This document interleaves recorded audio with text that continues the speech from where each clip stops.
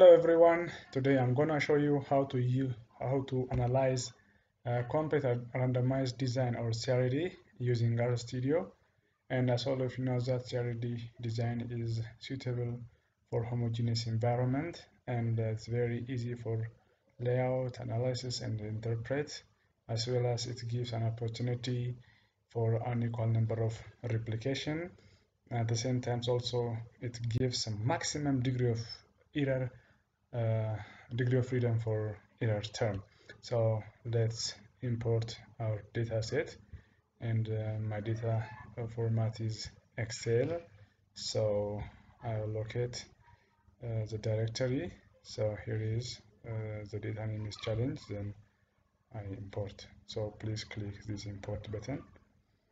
So the first step is to check.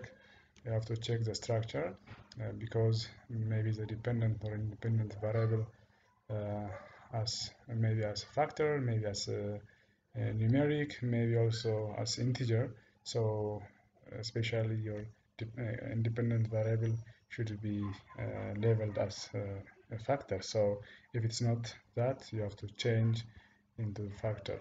So first, in order to check our structure, you have to write str, then your data. So let's check it.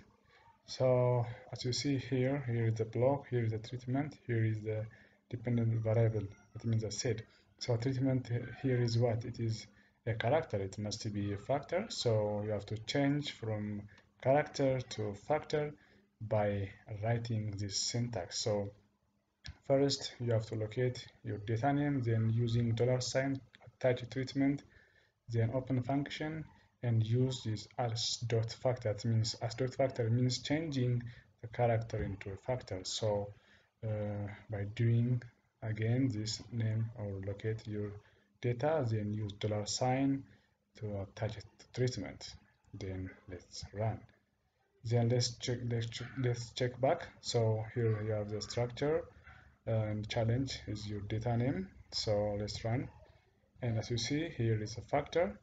Before changing to factor, the treatment is labeled as what? As character. So now it's okay.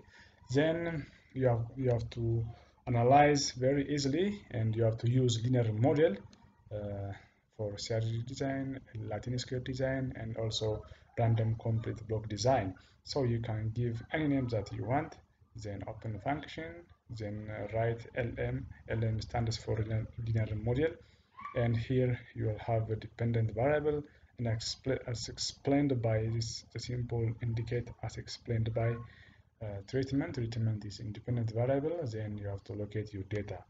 So you have to run immediately. Then ANOVA, the name that you given is what? WAC. So ANOVA WAC, and then run. So the result of analysis table, analysis of variance, shows that the treatment between the treatment there is what? Significance difference. So we need to separate which treatment is significant, which treatment gives the highest seed germination. So in order to answer that question, we have to use mean separation technique. Before proceeding to mean separation technique, you have to call agricole. Agricole is a package that uses to analyze and interpret agricultural related data. So here library, then call open bracket, then write agricole, then immediately run. It's already established.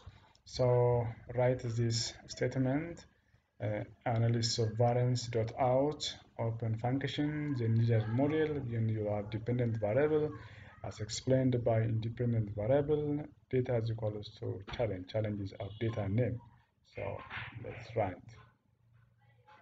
Then the mean separation technique for this video tutorial used is what? Least significance difference. So LSD dot test and AOV out means that we described here before. So AOV dot out, then a comma, then under quotation we have to enter the treatment, because the mean separation technique to identify the difference between the treatments, then console is equals to true. Yes, so the Tessman, the Rasan, the Fermat, Spergen, they are similar but different compared to control. So by this way you can separate the difference between the treatment. So if you have any question regarding to my tutorial, you have to provide comments and question in the YouTube comment box, and also please subscribe my channel for upcoming videos. Thank you.